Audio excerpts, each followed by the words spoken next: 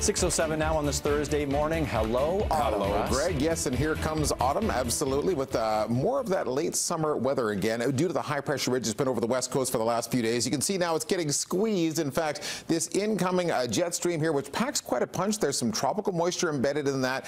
Most of that steers towards the north and central coast. In fact, the outer coast of Vancouver Island gets hit pretty hard with the rain sometime tonight. But by the time that system moves across the lower mainland, it really enters the split flow. Half of the energy sort of tracks to the south around this low, and the other half to the north, and it'll sort of peel apart, and we'll get some rain tomorrow, but I'm not calling it a stormy second day of fall at all. Over the west coast, we've got just enough of that squeezed high pressure ridge to leave us in the clear again for today, but it really narrows out tomorrow and things change. And of course, that low that's over the western states continues to feed moisture north of the border into parts of southern Alberta. A rainy day in Calgary, lots of cloud cover moving into Edmonton, lots of clouds across Regina. Looks like you'll end up in the clear with at least a partly sunny day in Winnipeg. And for southern Ontario, southern Quebec, enjoy a little bit of clearing for today and today only. Things really change once this cold front slumps south of the area. That begins tonight as the rain spreads in, and it's considerably colder tomorrow. But at least for today, as it begins clouding over, it'll be 29 degrees in Toronto,